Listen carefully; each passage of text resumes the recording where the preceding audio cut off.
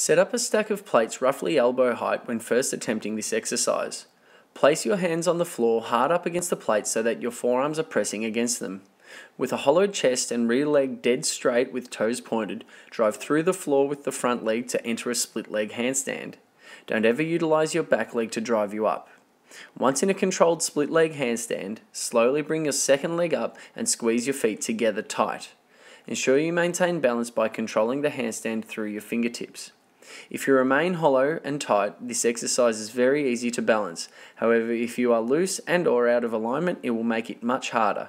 As you improve, reduce the number of plates you utilise.